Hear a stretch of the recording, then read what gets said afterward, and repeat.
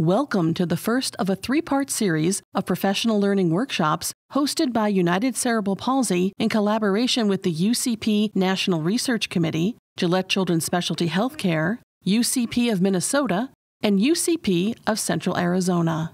Today's UCP Professional Learning Series topic is the critical role of gait analysis in the care of individuals with cerebral palsy. Our speaker is an Associate Medical Director at Gillette Children's Specialty Healthcare and Pediatric Orthopedic Surgeon, Dr. Tom Novacheck. In that capacity, he has worked extensively to develop the James R. Gage Center for Gait and Motion Analysis.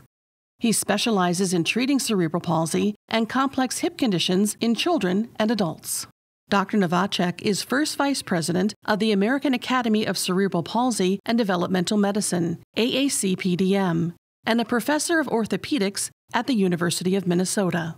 He's the author of many academic journal articles and several books, including Improving Quality of Life for Individuals with Cerebral Palsy Through Treatment of Gait Impairment, International Cerebral Palsy Function and Mobility Symposium Clinics in Developmental Medicine, which he co-authored with Gillette clinical scientist Michael Schwartz, Ph.D. Dr. Novacheck is actively involved in cerebral palsy research. In today's session, he will discuss gait and motion analysis, why it is used, and how care decisions are made related to the findings. Please welcome Dr. Tom Novacheck. Hi. My name is Dr. Tom Novacheck. I'm a pediatric orthopedic surgeon at Gillette Children's Specialty Healthcare. I'm really pleased to be able to represent Gillette and the James R. Gage Center for Gait and Motion Analysis today to talk about the role of gait analysis and how critical it is in the care of individuals with cerebral palsy. Gillette was established in 1897 by Dr. Gillette. It was first a state hospital, subsequent to that a nonprofit private hospital. Located in St. Paul, Minnesota, and that is our skyline. Cerebral palsy gait is really complex. I'm going to start with some case examples just to get us started on the right foot. We're going to talk about what gait analysis is and what CP is and how it affects gait, what we've learned not to do, what we are currently doing for modern day treatment options, and then follow up again with those same cases as illustrations to show you the results. I will be talking about different GMFCS levels, so hopefully all of you are familiar with these things. GMFCS 1 for cerebral palsy, children able to get around on all surfaces and including running, going up and down stairs, not needing a railing. GMFCS 2 doing well on level surfaces but struggling a little bit on different surfaces, maybe needing a hand railing to go up the stairs. GMFCS 3 using assisted devices for ambulation, but allowed to use a wheelchair for longer distance community mobility. GMFCS 4 for exercise mobility mainly, not very much functional ambulation. And GMFCS 5 using a wheelchair for almost all mobility. The focus of this talk will be on GMFCS levels 1, 2, and 3. This is our first case example. A boy with cerebral palsy, really high functioning, but really significant high muscle tone. We'll be coming back to him later. Our second case is also a very high functioning patient, GMFCS level 1, but hemiplegic, but a severe type 4 hemiplegic, and we'll come back to that as well later. And the final case is a more complicated case, an older individual, adolescent, who's been going downhill and is now functioning at GMFCS level 3, and obviously you can see this is a patient in severe crouch. So we'll be coming back to those at the end of the talk. So now we're going to go into the talk about what is gait and gait analysis, and maybe we should have the number for Gillette there instead of 800-555-1212. If we're going to talk about gait, we need to understand the gait cycle. So one stride is one gait cycle. It's divided into periods of stance and swing. Those periods have important tasks associated with them that are different.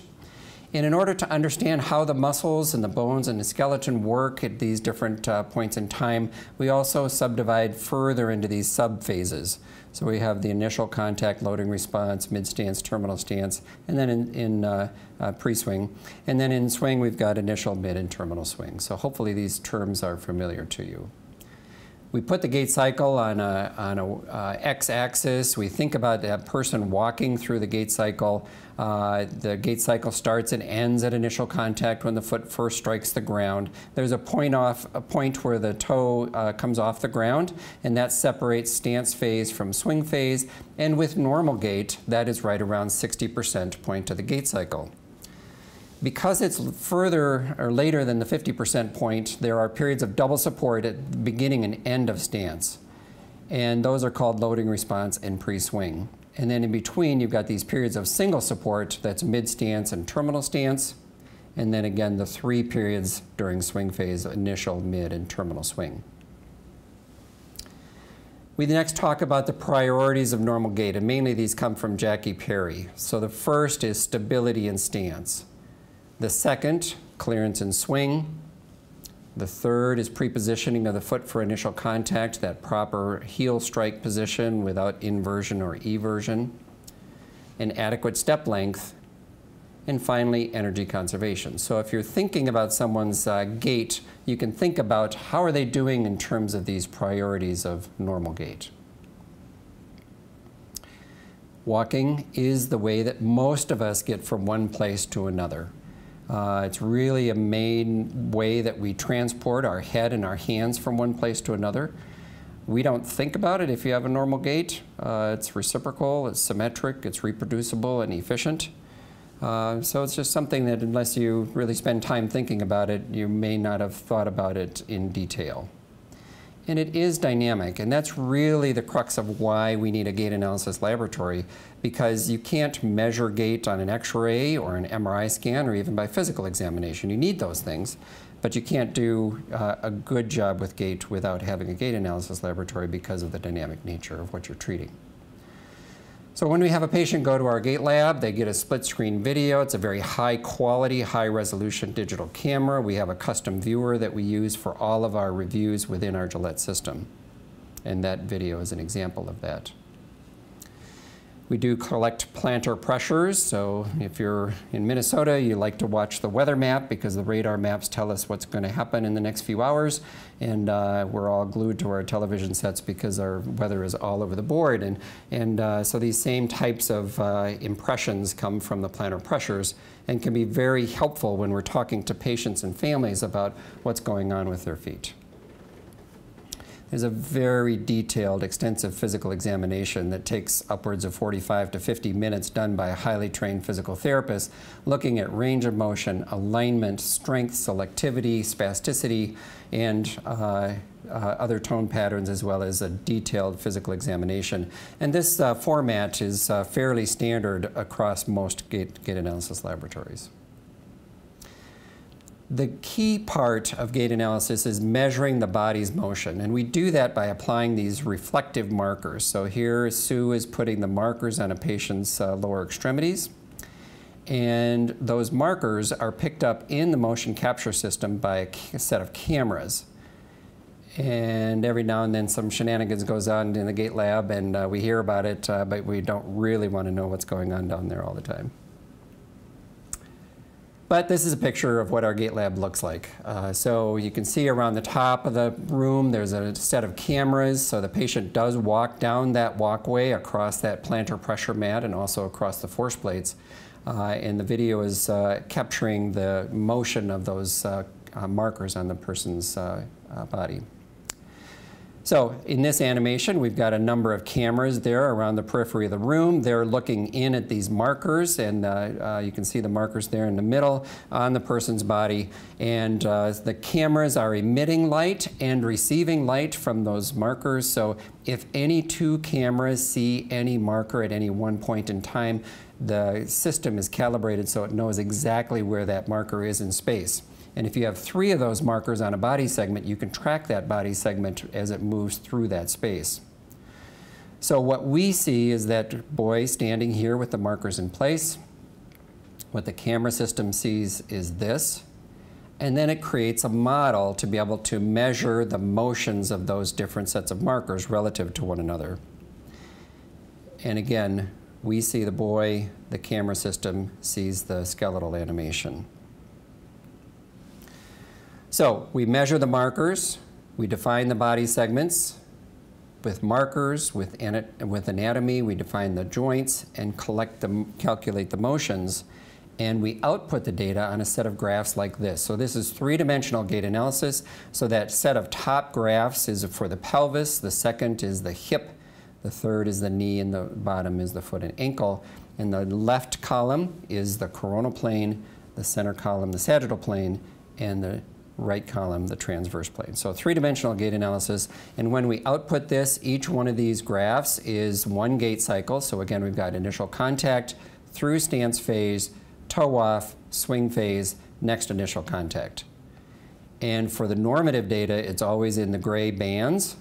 And then we have the patient's right side in the green and the left side in the red, so we can look at the two sides at the same time. So that's the data that we look at in terms of understanding kinematics and motion analysis. Then we also, for independently ambulatory individuals, GMFCS1 and 2, we measure their force plate data. So the force plates are in the floor. They're meant to be masked so people aren't targeting for them. These are basically fancy bathroom scales, but they measure not only the magnitude of the force, but also the direction in all three directions. And then the computer system does some fancy legwork with the inverse dynamics, so it does all of these calculations for us, and we get forces and moments from that data.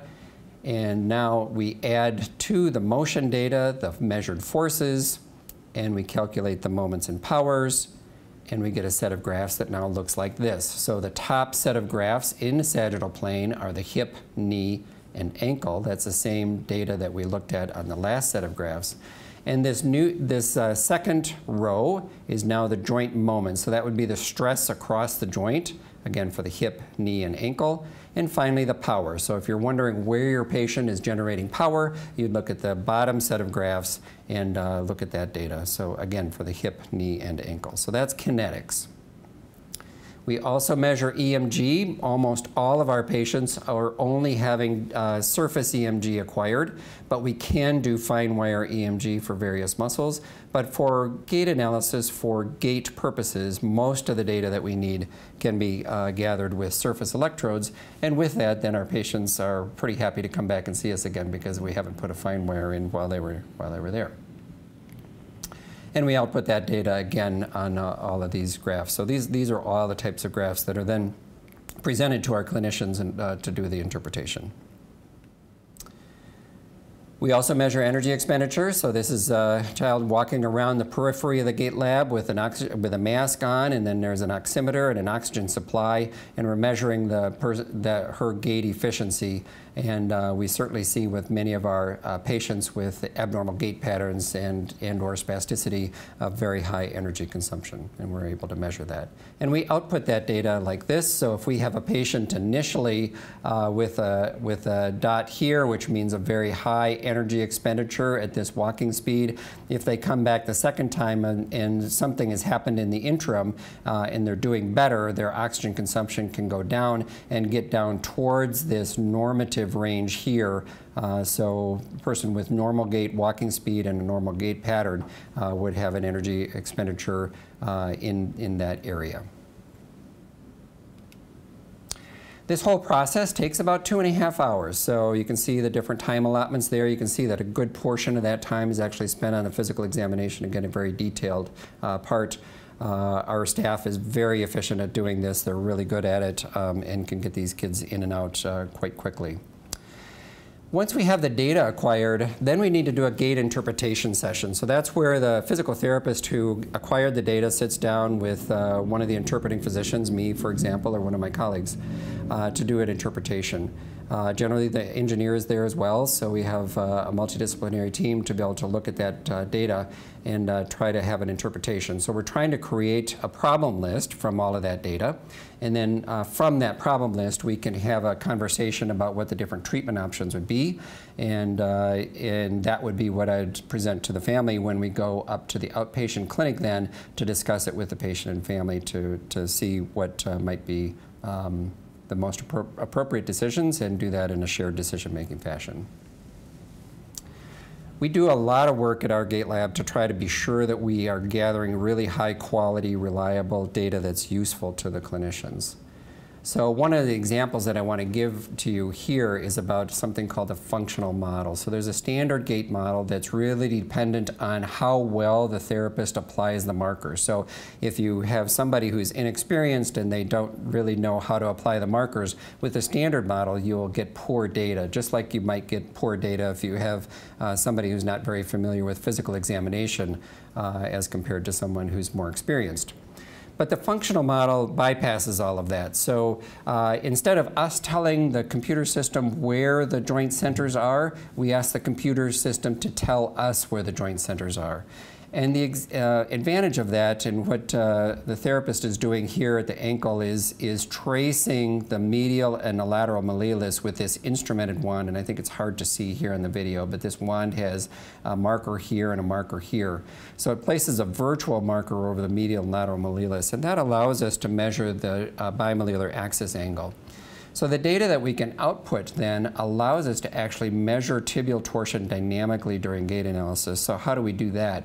We look at when the knee is most extended, and then we look at a knee rotation graph to see how the patient's data is related to that in the transverse plane. So that would take that bimalleolar axis angle relative to the functional knee joint axis and output that as a dynamic measure of tibial torsion. And if you're experienced in the field, you know that there's a lot of variability in tibial torsion measurements from one examiner to another, and even within examiners. So our inter and intra-observer error rates for tibial torsion measurements are significant, and this has really helped us a lot with assessing tibial torsion. So how do we do that? If I have a patient like this whose right side shows that their tibia is externally malaligned relative to the normal, we can actually, if we feel that that's good quality data, we can measure the amount of offset between what the normal is and what the patient's data is. And then when we go to surgery to do a tibial derotational osteotomy, we can actually use that data directly to decide how much to derotate. So, sorry, this is a surgical video. Hopefully you're okay with that. But this patient is on their stomach, so the knee is down and the foot is up.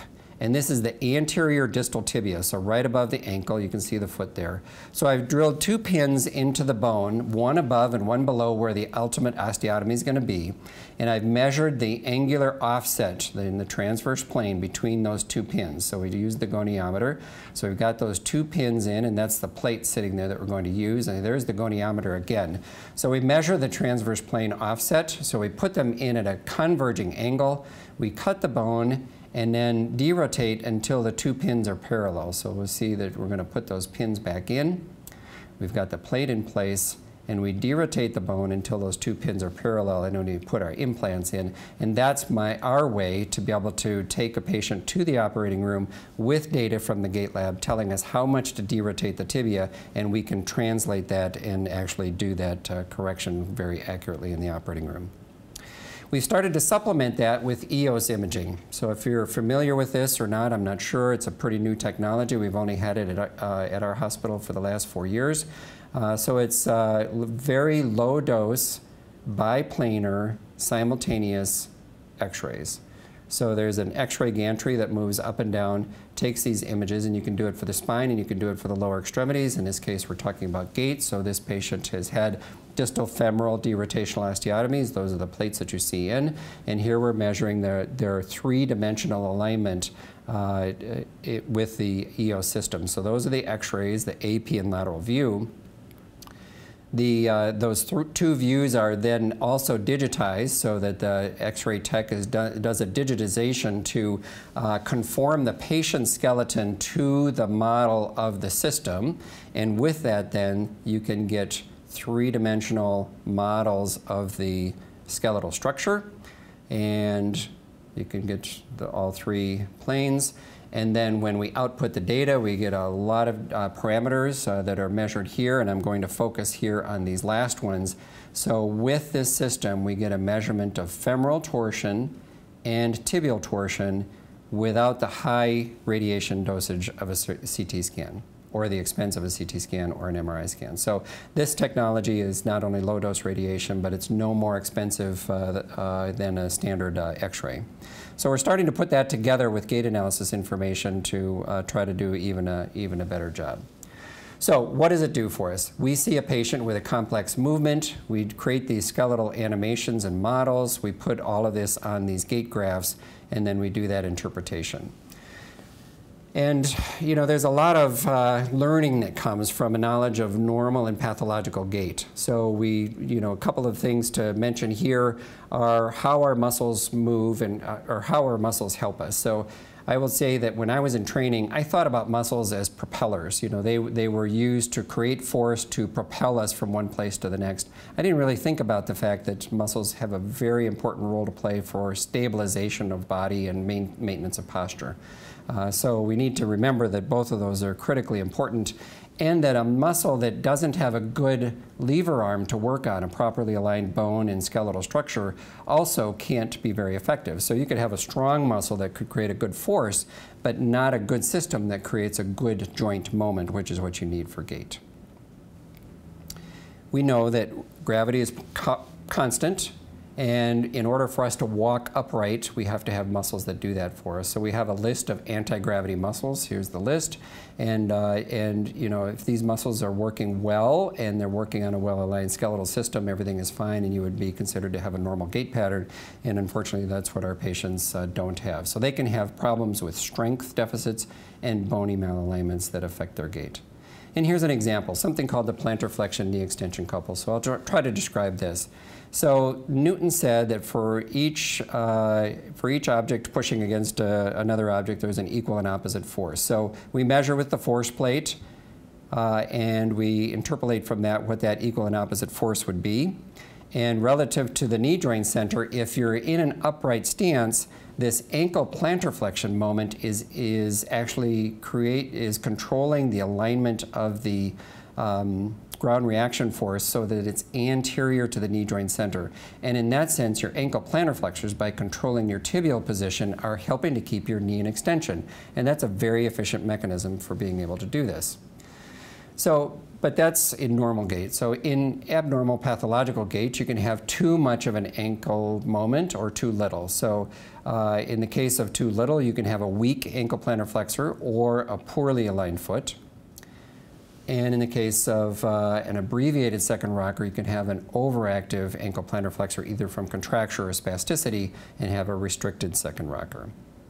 So here's an animation that can help us to understand this a little bit better. So we don't do these animations on a regular basis, but they could be done for individual patients. So you can input the data from a gait analysis laboratory and have an animation walk. And then if you either increase or decrease the electrical activity of the muscle, you can change what happens. So here in this case, we're going to increase the activity of the ankle plantar flexors, and you'll see what happens. The heel goes up, as you might imagine, but the knee also extends. So the ankle plantar flexors, when they're activated more than normal, they not only elevate the heel, but they also extend the knee. In the opposite situation, where we decrease the activation of the ankle plantar flexors, see what happens with the tibia and the knee in this case. And that's what happens when you lose second rocker restraint and the tibia falls forward and goes into crouch. So that's an inadequate plantar flexion knee extension couple. So you have this knowledge that you acquire from normal and pathological gait to help you understand the biomechanics. So really, gait analysis is about understanding the biomechanics for your individual patient. And that allows you to do individualized diagnosis and treatment planning. Then you can have them come back after a significant intervention, assess the outcome. And by knowing your outcomes from each patient as they come back and pooling those patients and seeing how a group of patients are doing, you can then refine your understanding of biomechanics for the next set of patients who come along. So that's really how gait analysis fits in clinically. So let's step away from gait and gait analysis and talk about what is cerebral palsy and how it affects gait. So as experienced practitioners, you understand the definition of cerebral palsy, that it's a motor disability that causes problems with movement and posture. It is non-progressive. It's present at a very early point in a child's lifetime. And there can be a variety of different etiologies, but ultimately the basis is that there's abnormal development of the central nervous system. It's quite common. There are lots of causes. So we've got, and these different causes can cause different movement patterns and different types of involvement in different parts of the body. If you classify your cerebral palsy based on etiology, you'd be looking at a classification system along these lines. Other classifications are dependent upon what part of the body is involved. So if it's all four extremities, that's quadriplegia. If it's lower extremities more than arms, that's diplegia. One side of the body, hemiplegia, and double hemiplegia, people will talk about as well. If you talk about the different types of tone, there's yet a different classification system. So we have spasticity that is caused by an injury to the corticospinal tracts. We have dystonia and athetosis caused by basal ganglion injuries. And then mixed problems where there's problems with both parts of the brain mentioned above. And then if you talk about classification based on function, then we get yet another classification system, the GMFCS that we've already talked about. So there are lots of different ways to classify our cerebral palsy spectrum of involvement. And this is a very busy slide, but it's meant to be busy to show you how complex, and we all know that control of movement and locomotion is a very complex process that involves numerous parts of the brain and the segmental spinal reflexes and throughout the entire upper and lower motor neurons. In order to make the diagnosis of cerebral palsy, these generally made by delays in the attainment of normal motor milestones. So that comes from the developmental history and observations during the physical examination. That allows you to formulate a motor age. There are other markers of neuromaturation, the primitive reflexes and postural reactions. Primitive reflexes typically disappear with normal growth and development quite early on, and then postural reactions develop in their place and appear sequentially also in the first year of life. And most of the time, the diagnosis is made by a neurologist, and they're very highly trained, of course, in doing a good neurological exam. But ultimately, the neurological injury manifests itself in our patients as central nervous system problems, and these would be the primary problems: the loss of selective motor control, spasticity, balance, weakness problems. That leads to difficulty with normal activities at normal ages. So that then can lead to secondary problems of muscle contractures, abnormal skeletal forces result from both of these things, and then in the end you end up with bony deformity. So that's kind of the cascade of events that happens with our cerebral palsy patients, and if we understand that cascade, we can then understand that there are different types of problems that occur with our cerebral palsy patients. So you can divide them into the primary, those things that are directly from the central nervous system injury, again, the balance, strength, weakness, spasticity problems, motor control issues. The secondary, so these would be the contractures and bony deformities, and patients who are able to cope and respond to those things will develop tertiary or coping responses. And the Gait analysis laboratory can help us differentiate between all three of these areas. Because ultimately, these three areas have different treatments, right? If it's spasticity, you might be treating a primary problem, and if it's a contracture or bony deformity, it would be an orthopedic problem. And we need to recognize when a patient is coping, you know, maybe they're circumducting or they're vaulting, and those are normal coping responses. And if we didn't recognize them as being the normal coping responses, we might be administering a treatment that would be inappropriate for it. The primary problems, again, are the consequence of the neurological injuries. So we've got the motor control problems, we've got problems with balance and problems with tone, depending upon the part of the body that's affected. And then the secondary problems are from those abnormal skeletal forces developing over time. So muscle contractures, bone and joint deformities, so that could include scoliosis, hip dysplasia, torsional problems, and foot deformities. And during ambulation, we have to remember that the muscles and ground reaction forces provide the required force for the motion.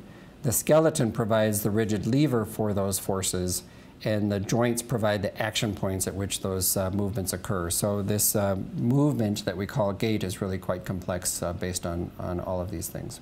So let's move on then to what our treatment options are. And ultimately, your goal when you're treating a patient for gait is to try to optimize function. So optimization generally is not possible for most patients unless surgery is involved at some point.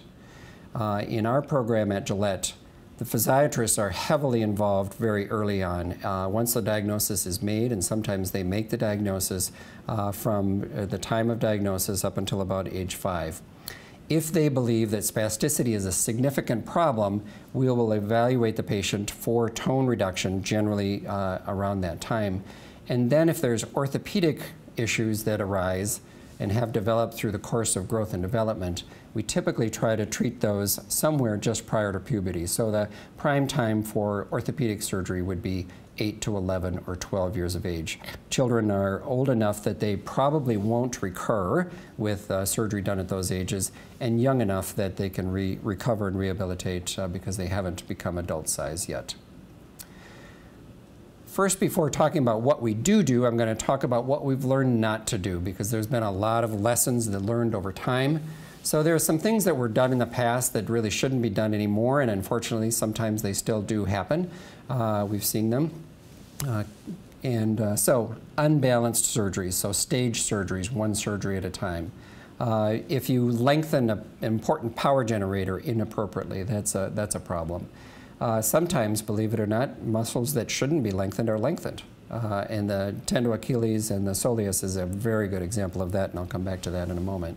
Neurectomies sometimes are still done. Most tendon transfers in cerebral palsy probably aren't helpful.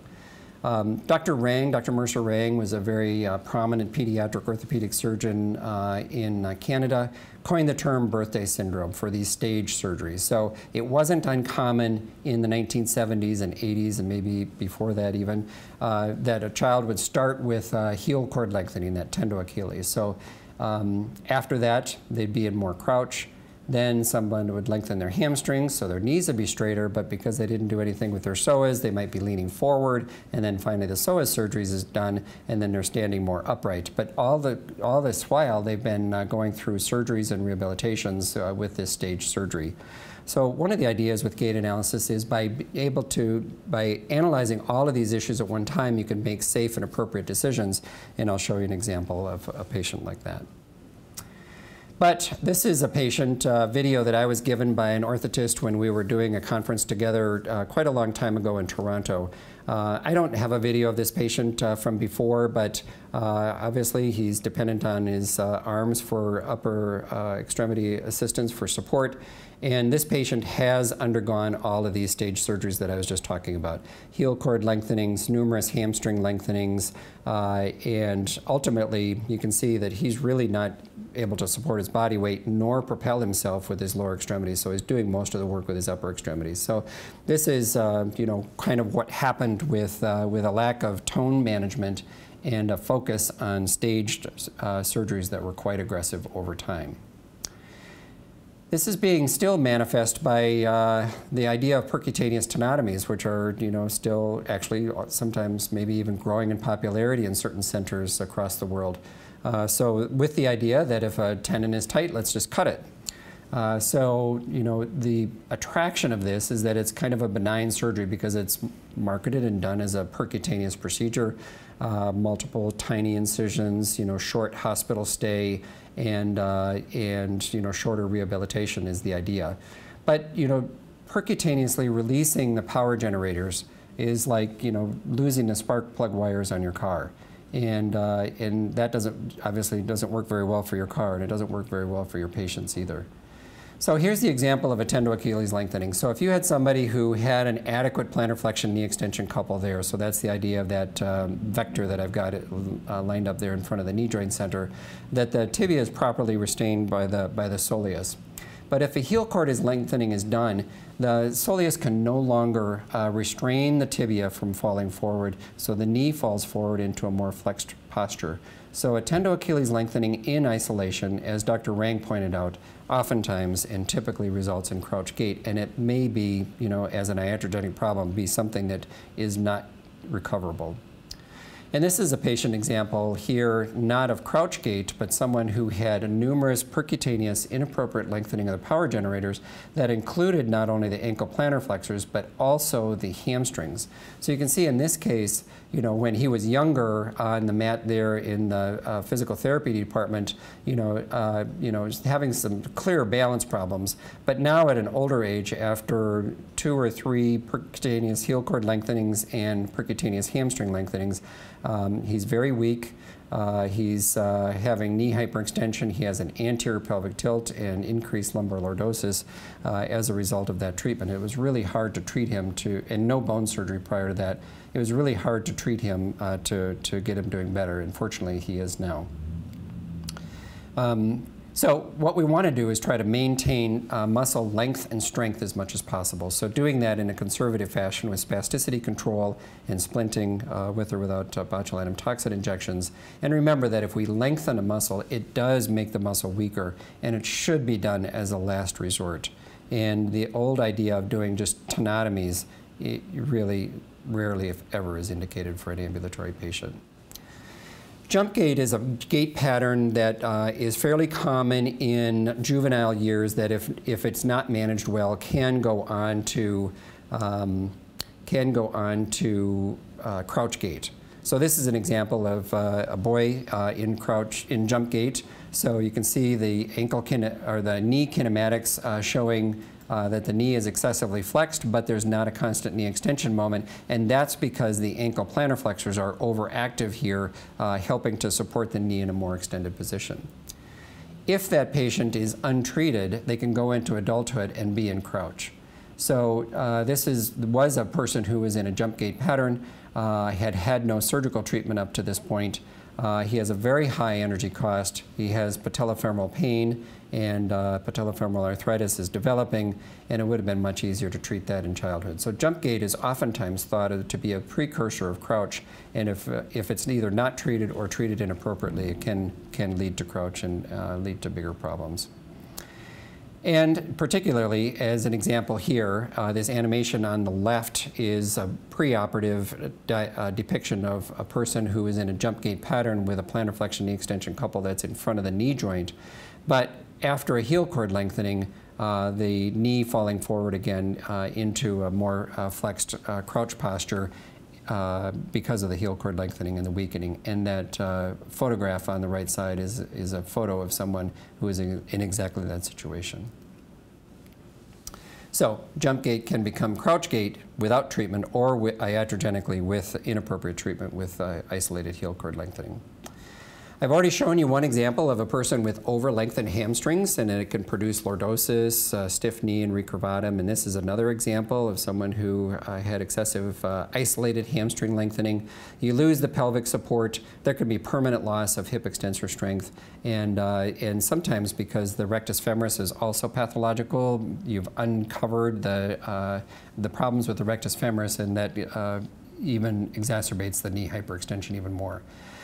One of the problems is that for over-lengthened muscles and tendons, sometimes there's no real good solution for those problems, and the hamstrings is one example. So we don't really have a way to shorten hamstrings that are over-lengthened. Patients may need to use their upper extremity assisted devices, and both of those patient examples that I showed you were good examples of that.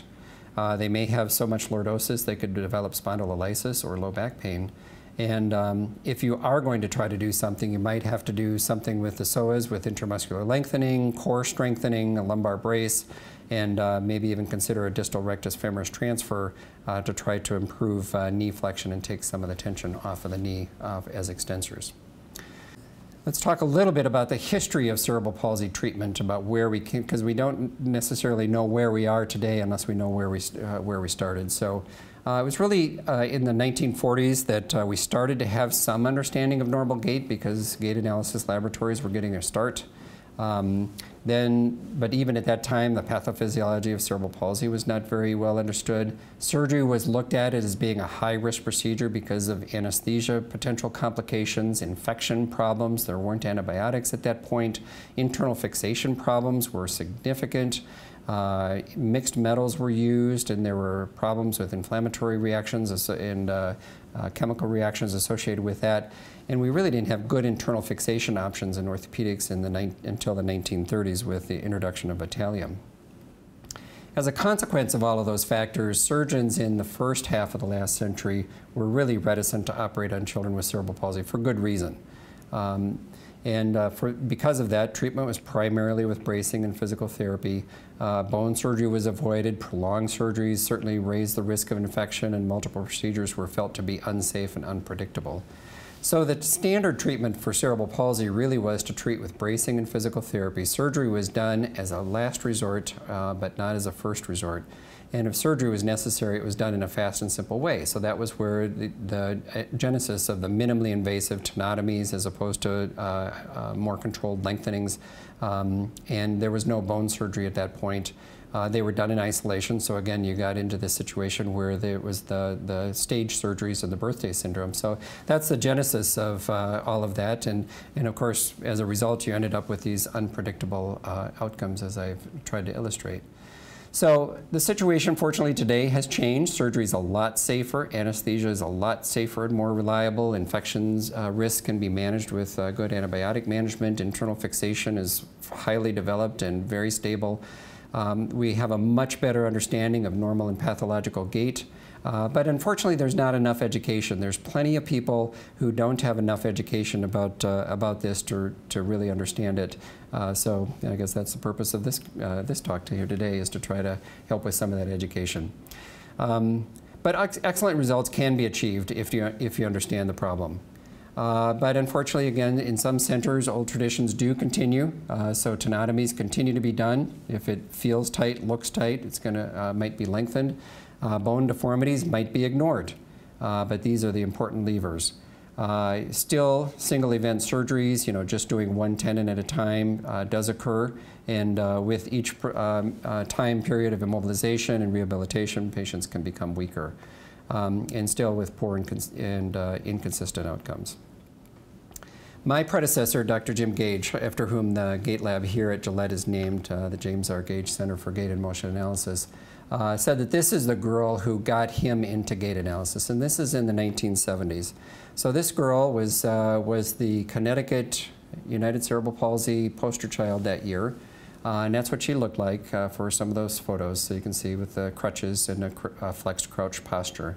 And she had the standard treatments of the time, in the late 70s and sorry, it would have been in the 1960s, that photo. And then by the time Dr. Gage saw her in the late 1970s, she was a young adult, and she'd had numerous surgeries, all these stage surgeries. And at this point, she was unable to walk. She couldn't bend her knees, so she had a real hard time getting up out of a chair. And because of that, she was living in a facility. So that's what he saw as the bad outcomes at that time as a result of the treatment that was being administered at that time, and he wanted to do better. And Dr. Gage is really the person who should be attributed with the bringing of gait analysis into the clinical realm and modernizing our treatment. So the clinical advances that came are that we have a better understanding of spasticity and muscle function so that we can eliminate tenotomies completely. And if we need to do some tendon lengthening, we can do that in a more physiological, controlled fashion with a lot less muscle surgery. Spasticity reduction is a better option in cases like that. Instead of the birthday syndrome that's been replaced with the single event multi-level surgery, so again, analyzing all of these problems simultaneously, creating a single package of surgery to be administered all at one time. And I'll show you two examples of that later. There are surgeries that are new that came out of gait analysis. The rectus femoris transfer did not exist before clinical gait analysis. It came around in the late 1980s. This came because of collaboration between Dr. Jackie Perry and Jim Gage, talking about a patient that had a stiff knee gait, and they noticed that there was abnormal rectus femoris activity during swing, which was inappropriately timed. So they developed the rectus femoris transfer surgery. And then there started to be a much greater understanding of the influence of bone and joint malalignment on gait pathology and how corrections can lead to improved results, so lever arm dysfunction treatment. We're doing a better job with quantifying our outcome measures so that as we do these treatments, we can know how well they're working and know whether we should be administering those same treatments the next time around. And again, gait analysis helps us with communication and education. Because of those changes, we do have an entirely new approach that's available to us. So less tendon surgery, as I mentioned, better therapy, more attention to skeletal deformities, so correcting those lever arms in a single setting rather than recurring settings through the course of a child's lifetime. And hopefully with that we have better and more reliable and durable outcomes. And we're doing a better job of classification, as I mentioned, with the GMFCS as an example, and there are others as well. And again, the treatment of cerebral palsy has moved out of the realm of orthopedics and has really become multidisciplinary, and that is the way it is done at most of the better centers. So now I'm going to use three cases, the three cases that I started at the very beginning of the presentation with, to illustrate what we can do, and if we do it well, how safe and effective that treatment can be. So the first case example is going to be selective dorsal rhizotomy. So we do use gait analysis and the multidisciplinary team to decide who's a good candidate. These criteria were developed and we still follow these criteria. The problem with numerous criteria is that not very many of your patients meet all of these criteria perfectly well. Some patients meet it better than others. So as we see our patients and put them on a spectrum for candidacy for SDR, you can imagine that some of your patients are very poor candidates and should be ruled out right away. And other patients are excellent candidates, and I'll show you an example here next. And then there are other patients who may be okay candidates or somewhere along that spectrum, and trying to decide about them is a little bit harder. These are the criteria that were developed by Warwick Peacock when he repopularized selective dorsal rhizotomy in the late 1970s and into the 1980s, and then bringing it from South Africa to the United States. So we haven't seen a reason over the years to change from these criteria. So as we see these patients in the Gait lab, we look for spasticity. This is the Ashworth test. We see a patient like this. This was the very first video I showed you today. So very high on the toes, very stiff knee gait. So we see that in combination with spasticity. We see these gait abnormalities, so the double bump pelvic pattern, the poor hip extension and terminal stance, felt to be probably problems with the hip flexors or the psoas. At the knee, there's excessive flexion of the knee at initial contact, poor swing phase knee flexion, and decreased modulation overall in swing. So this is probably a combination of hamstring and rectus femoris problems. And then early plantar flexion, particularly on the right side, as seen here in this graph. So that would be a sign of either spasticity, as you see the rating of 4 on the Ashworth scale on that right side, or contraction. And a very high energy consumption, I should add. When we do the rhizotomy, these are the steps that are taken in the operating room. So electrodes are placed in the multiple muscles. The neurosurgeon does the procedure doing a laminectomy, so the exposure of the posterior part of the spine and the lumbar spine, and then opens the dura so that the cauda equina can be visualized. And then each of these nerves are divided into nerve rootlets, and then selective stimulation is done. So this is an example of the electrical stimulation that's being done. And while that electrical stimulation is being done, a physiatrist is feeling for the response in the lower extremities, and a neurophysiologist is monitoring the electrical activation within the muscles to see which nerve rootlets are firing in a more normal fashion and which ones are abnormal. And then the abnormal ones are selected for division, and that's the rhizotomy operation. We know that with the methodology that we use, that things work pretty well. So some of these things that I pointed out before about the poor hip extension improves. The double bump pelvic pattern improves. The knee modulation and swing, huge changes. Improvements of modulation of the knee and stance, further improvements, and improvements in equinus both during stance and swing. So these are outcomes that we see regularly at our patients. So coming back to this boy, I mentioned him before. We've looked at his data already, so I'll just buzz through this here. And we're going to see how he did with a rhizotomy and a one-sided gastrocnemius recession. That's the only surgery he's had. He's needed no bone surgery. And again, the only tendon surgery was a gastrocnemius recession on that right side that was so significantly tight and in equinus. He's one of the unusual GM-FCS1 patients that's severe enough to warrant doing a rhizotomy. Most of our rhizotomy patients are GM-FCS2 and 3, but he's had a really good outcome and continues to do well. Here's an example of a long-term follow-up greater than 20 years after rhizotomy and bilateral femoral derotational osteotomies. This is a patient of Dr. Gage's from the 1990s. We had a long-term follow-up study of our rhizotomy patients, and she came back as part of our research protocol. And you can see how well she's doing. Continuing to ambulate, well in adulthood with a markedly improved gait pattern, foot progression angles, swing phase, motion, and obviously a plantar foot as opposed to the toe walking that she had when she was younger. And again, no tendon surgery, no muscle surgery. It was rhizotomy and bilateral femoral derotational osteotomies. So a real reflection of the new approach based on gait analysis. And this is another final rhizotomy example it's also an example of how well our videos have improved over the years. So when he was 9, he was one of the earliest patients in the Gait lab after it opened in 1987. I think his was in 1989.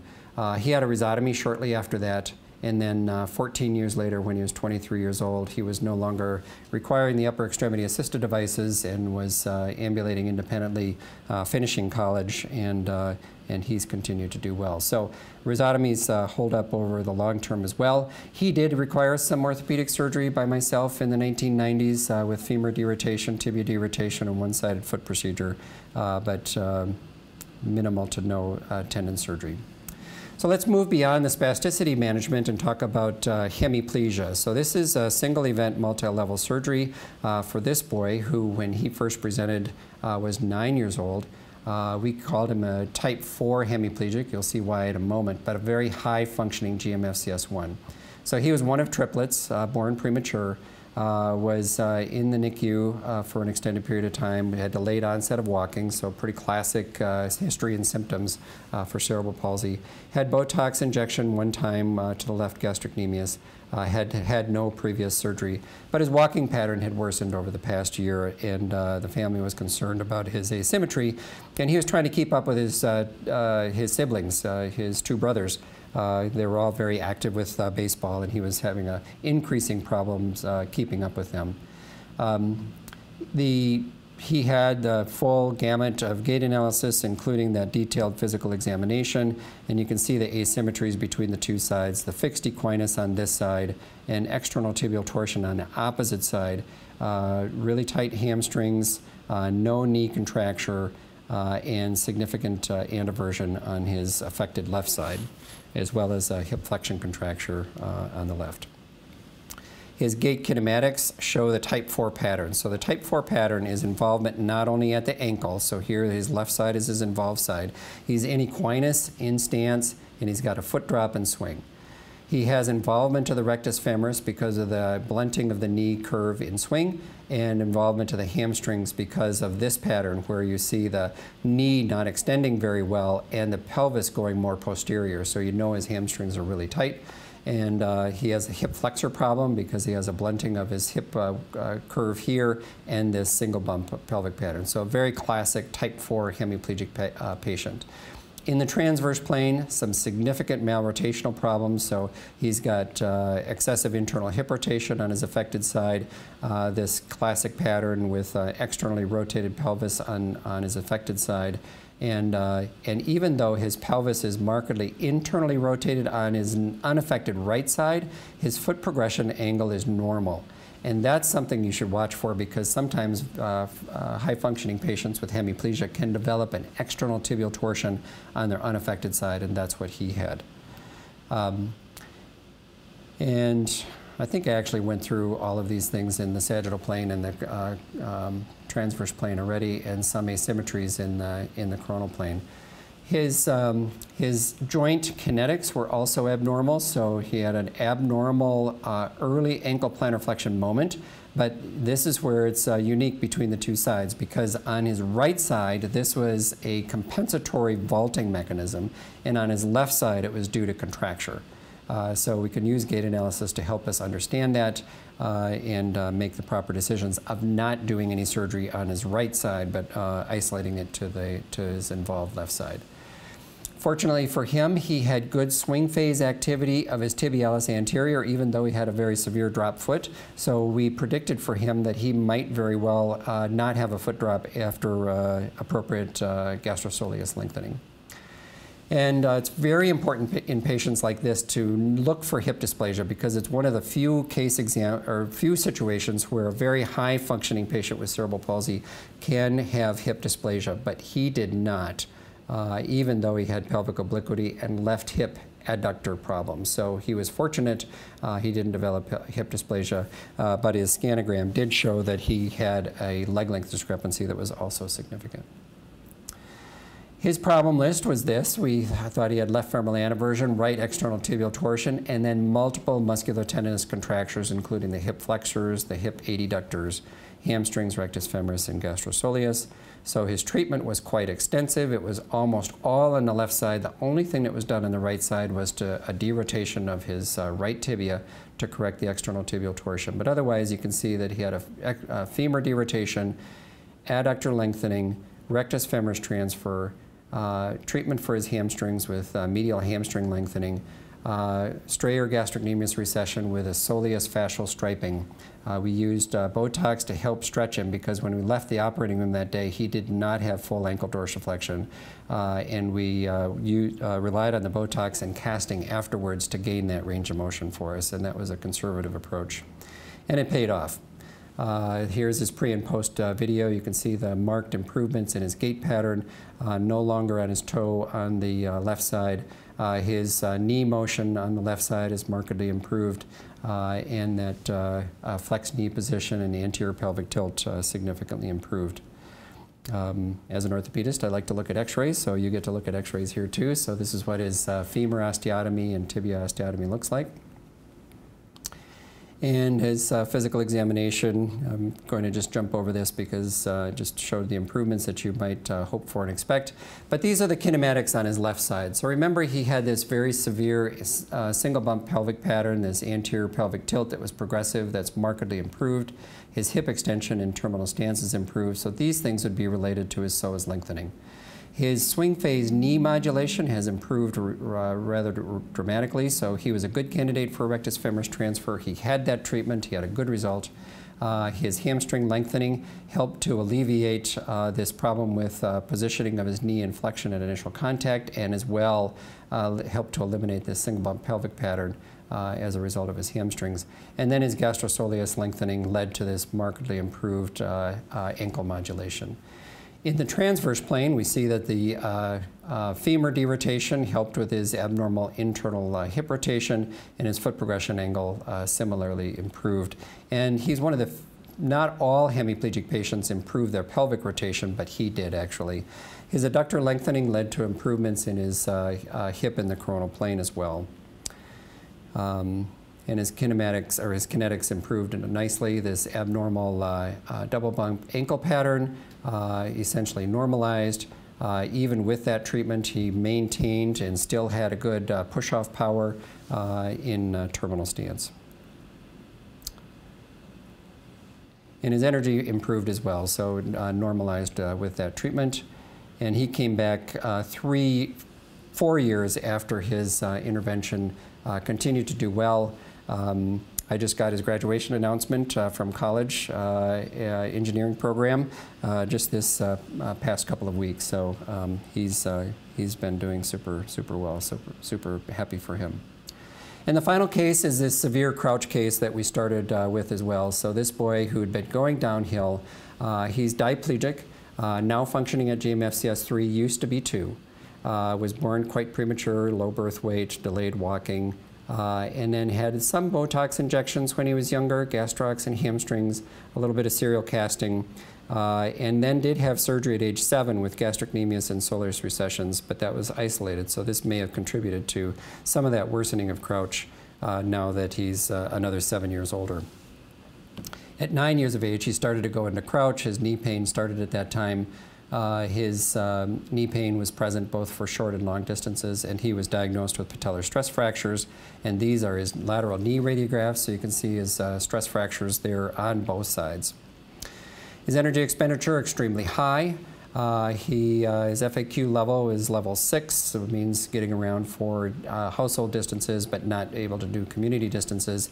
And his Palsy scores had gone down compared to what he had enjoyed in the previous prior to that. And this GDI number is a low number. That's 38 is a very abnormal number, an overall measure of gait quality. Physical examination showed knee flexion contractures bilaterally, very tight hamstrings on both sides. He had an extensor lag patella alta.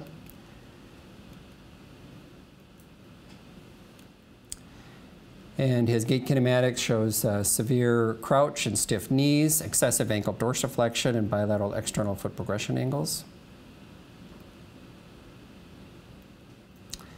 And his functional model showed a left internal tibial torsion. His hamstrings measured short on his gait graphs. His treatment was bilateral distal femoral extension osteotomies with tibial tubercle advancements, rectus femoris transfers, foot deformity correction for foot deformity that I didn't mention before, the tibia derotation on the one side only, and bilateral psoas lengthening at the pelvic brim. And you can see his pre and post-op videos showing the significant change. So for the distal femoral extension osteotomy, we remove an anterior wedge of the distal femur. By closing that, we get full knee extension. So when we leave the operating room, the knee is fully extended. So that's the idea behind the distal femoral extension osteotomy. This treatment did not exist when I finished my training and really came around in the 1990s, significantly influenced by gait analysis.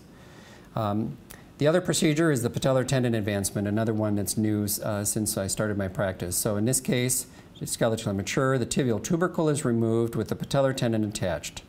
There's a place created for it to be moved distally. The tibial tubercle donor site bone is moved proximally, and then the attention band is placed in the patella and in the tibia to pull the patella down, and then the tibial tubercle is placed back in its new site in a more advanced distal position and fixed there with a screw. So those are the animations to help you understand what those procedures are. And here's his preoperative radiograph on the left with the patella alta, the stress fracture.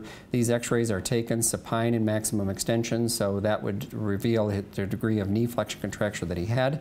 And after the surgery, you can see his knee is fully extended. You can see the tibial tubercle screw and the patella down in a much more normal position, and those patellar stress fractures ultimately ended up healing. His energy expenditure went down pretty dramatically. His Palsy scores for transfers in basic mobility and sports and physical function improved pre to post, and his gait quality improved pretty dramatically. And his gait graphs here, just showing the significant improvements in all of those parameters in the sagittal plane and in regards to foot progression angle. And you'll notice that he had no hamstring lengthening surgery. So his hamstrings measured short preoperatively.